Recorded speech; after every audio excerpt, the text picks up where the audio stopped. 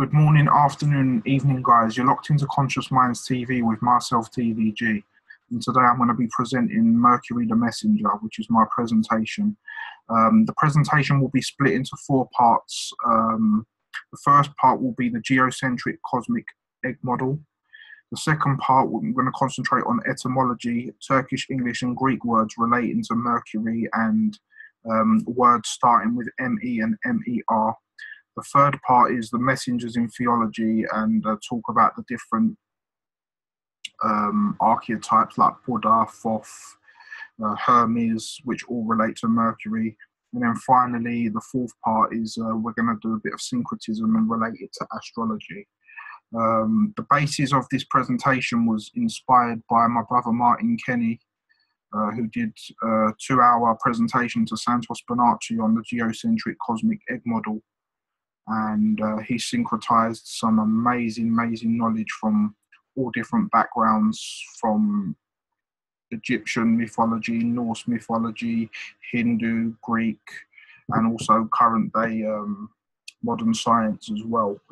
But basically, the reason why I wanted to do this presentation on Mercury is because in his cosmic egg model, he explains that Mercury is in the center of our flat Earth. And me being a very big fan of etymology, I started looking into words that start with M-E-R and M-E, and I found a pattern that all words starting with M-E-R or M-E allude to being in the middle. So that's where my part comes in. But what I'm going to do before I get into that is explain his model briefly so you guys can get an idea of how my bit ties into it. So if I skip past this slide, here you can see my brother Martin Kenney. This is his model. It's basically this silver part you can see here is the egg which we reside in, and each of these how can I say webs are torus fields which encompass each different land basically. So if you can see here in the center, what I'll do actually, I'll click to the next slide and you can see it better. So basically he's pointing to the center, which is the North Pole on our Earth. And to many people, this is known as the Garden of Eden or Mount Meru. There's many different names for it. But what Martin explains in this model is that each one of these rings are different Earth planes, and they are ruled by different planets, which they've got a sun and moon each, which are the 7 planets. But in this center one, he explains there is only one, and he explains that it's Mercury. And the reason why Mercury resides in the middle is because Mercury is known as an androgynous hermaphrodite. It's not male or female, it's both. So he explains that Mercury rules the middle, the first ring, which is also known as the black sun in the flat Earth community. But yeah, then he goes on to explain that our Earth plane, which is this part here, as you can see me circling it, is ruled by the sun and the moon. And then once you come out to these lands, it's ruled by Mars and Venus. And then once you come out to this land, it's ruled by Saturn and Jupiter. And basically, I'm just going to go through the pic so you can see his model a bit clearer. If I go back, I suggest you check out his channel. I'll leave the link in the description below.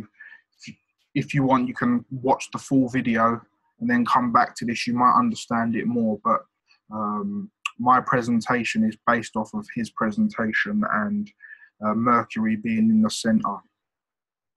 Just to go back to another picture, what this picture is showing here is that each of the concentric rings are guarded, not guarded as such, but have a torus field which is around it. And this corresponds to modern day science, where they talk about they can't get past low Earth orbit because there's the Van Allen belts. And basically all these toroidal fields represent the Van Allen belt basically. So I just wanted to add that bit of info. And yeah, like I said, I was watching this presentation and something struck me about Martin always talking about Mercury ruling the center. And yeah, for people who know astrology and know about their planets, Mercury is known as a androgynous planet. It's not male or female, it's both, it's balanced. So again, this correlates with it being in the center. But what I'm going to do now is basically, just to give you guys a brief background, I come from a Turkish Cypriot background, so I talk Turkish, and my parents also spoke Greek, so I understand them two languages. And what I often do is, when I'm looking at work to do with etymology, I always go back to them two languages to see if there's any differences or any connections. And I looked into Turkish words starting with MER, and I found some amazing stuff. So I'm going to go through some of them and explain how they correlate to Mercury and the meaning of Mercury. Before I do that, actually, I'm just going to give you a brief note about the Turkish language. The Turkish language belongs to the Altai branch of the Oral Altic linguistic family, same as Finnish and Hungarian. It is the westernmost Turkic language spoken across Central Asia and is generally classified as a member of the Southwest group, also known as the Urals group. So the first word that struck my mind was Merkez, Merkez, and obviously tells you there Merkez means the center, and like Martin said in his presentation, Mercury resides in the center of our plane. Going on to the next word is Merhum. Merhum means deceased.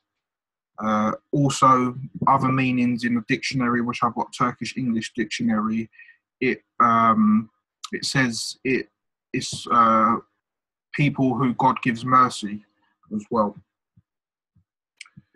Following on is a word called Merkez Kaç, which means centrifugal. A very interesting thing here about words. Obviously, we've gathered that Merkez means the center, but Kaç in Turkish means go away. And obviously, if we've studied the work of like Santos, Bonacci and Ken Wheeler, he talks about centrifugal force, which is force going away from the center, force of motion, which is magnetism. The next word is Merkezcil, which is centripetal, and centripetal is going towards the center, towards counter space, basically. Following up, the word Mercek means lens.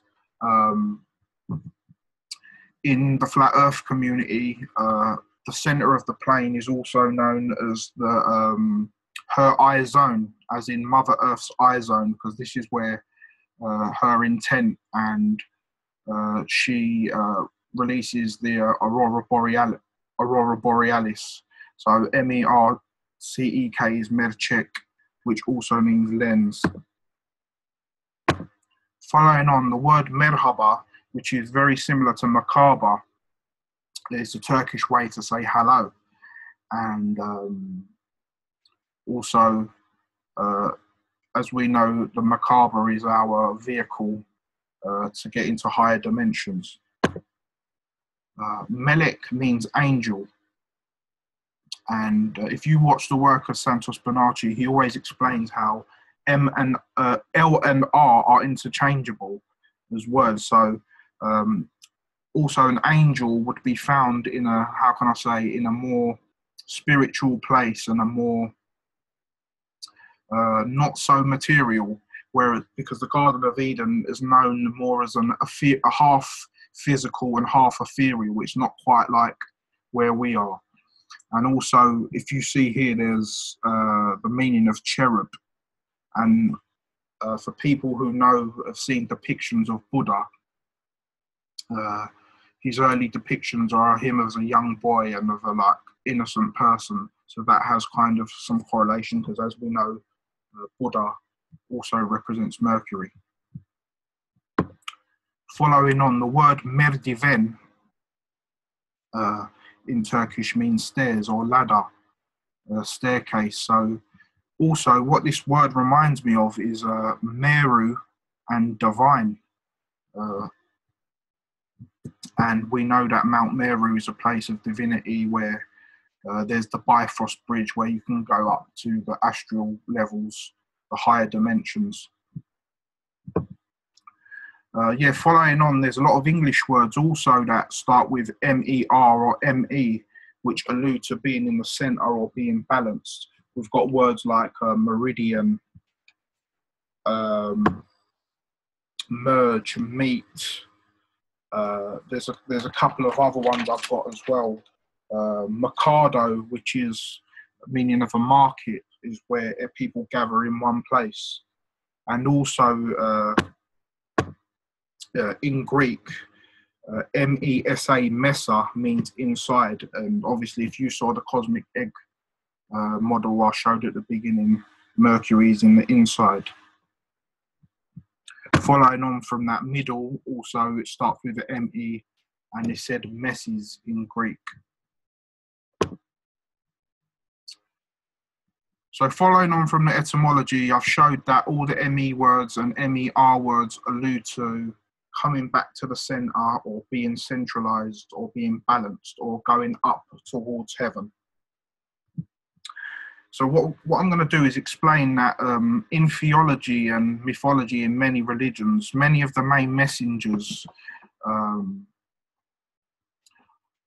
relate back to Mercury and the meanings and what they did. So I'm going to go through each one and correlate it back to what we're talking about. So the first person, or not person, the first archetype, should I say, we're going to talk about is Buddha. Buddha means the most enlightened one. He's compassionate. He taught Dharma, which was the way of truth. Like I said before, there's many depictions of Buddha as a small boy, which also means an angel or a cherub, which I spoke about just before. And yeah, like I said, he's known as the god of the planet Mercury. And also another very interesting fact is Buddha is the root word for Wednesday, which is Buddhavara.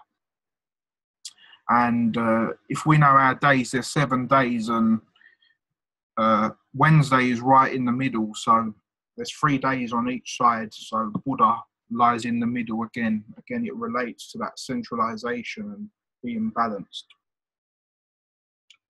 Also, if you see Buddha's stance, it's very, it resembles kind of the earth plane with Mount Meru going up the middle. And I found that another very interesting thing. And it's very similar to the Macabre meditation, which is this picture here. And going back again, like I said, in the flat earth community, Mercury is also known as the Black Sun, and there are very many depictions of him dressed in black, and obviously this is one of them. Another interesting thing I just want to touch up on is that in the story of Buddha, his mum died when he was young, and he was looked after somebody else. And this is going to tie into when I talk about Muhammad in the Muslim religion further down in the presentation. So keep that in mind. So yeah, that's Buddha. The next person I'm going to talk about is Hermes in Greek mythology. Oh, another thing also I forgot to mention quickly is that obviously, like I said, Mercury is known as an androgynous planet. It's not male or female, and many depictions of Buddha, as you can see, he doesn't look either male or female, he looks both. And this leads on to me talking about Hermes and the word hermaphrodite, again, which means male and female, and being in the center and being balanced. So yeah, going on to Hermes. Hermes was the messenger of gods and the god of trade and the guide to the underworld. I just want to specify that obviously another thing I forgot to mention is that in the middle of the earth plane, there's a cave where there's 4 islands there, and it kind of goes down into not an underworld, but it's like a valley basically throughout different mythologies across the world. And Hermes is known to be the ruler of the underworld. The Romans changed Hermes' name into Mercury, and Hermes has always been seen with a caduceus in many of his depictions, as you can see here. And also, again, like you can see, he's got a very male and female look. He's depicted as both. The caduceus is a very interesting symbol because it symbolizes the energy of male and female and being balanced. And in the Hindu tradition, it's the 2 snakes are known as the Ida and Pingala, which relate to electromagnetism and the male and female polarities. And also, Hermes was known as the bringer of good luck. The next, I'm going to be talking about ancient Egypt's Thoth. And in Egyptian mythology, Thoth was known for maintaining the universe, doing arts of magic, development of science, and he judged the dead. He was also known for being in control of the motions of the stars and the planets as well. That's what he was also known for. Again, I've spoke about the black sun a couple of times. Here you can see him depicted as in black, which is very, very interesting.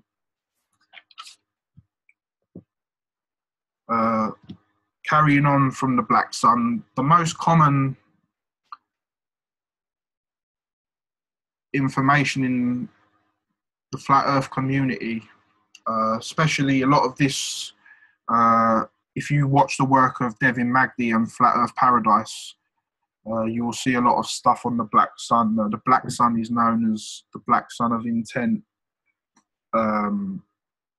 where we can go and speak our intent and it will happen on earth basically.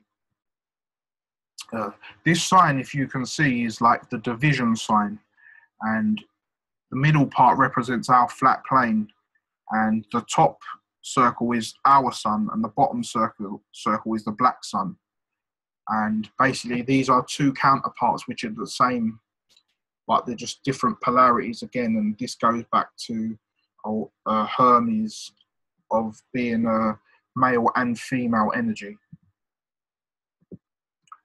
Again, the concentric ring in the middle is known as the event horizon. Everyone enters her eye zone. Reason being it's her eye zone is because obviously we live on Mother Earth, so it's a female deity. And also, drinking from the Holy Grail is another thing throughout history, which is symbolized as going to the center, and once you drink of this cup, you become very spiritual and you have an immortal life. And this is what the Holy Grail symbolizes. And as you can see, a picture here of the people, and it's in the center. And through the center comes the Aurora Borealis, and this is what Mercury and the black sun, it projects this light, and this can be seen at the North Pole.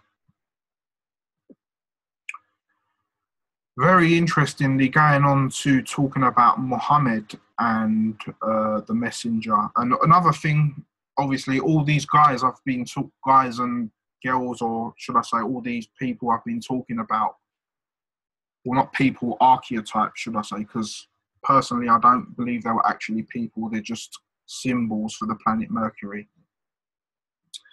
Going on to Muhammad, I spoke about how Buddha was an orphan at an early age. Muhammad was the same. And what Muhammad did was in Mecca, he tried to convert people to Islam and believe in one God and being balanced.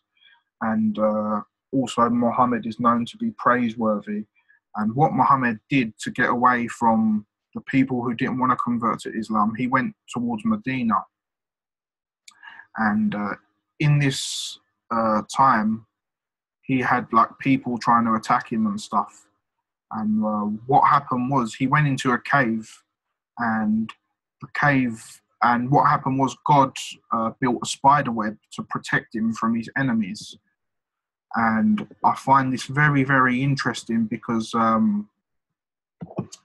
if you look at Martin's work, he explains how each one of these concentric rings have a torus field. And if you look at these torus fields, they look like webs. And obviously, for people who have studied more on the Garden of Eden and the center of the flat earth, we know that this place is a very special place, and it's not for anyone. You can't go there unless you're spiritually ready. You have to be vegan. You have to be a peaceful-minded person. So this would make sense of why God put a web over Muhammad to protect him from the evil.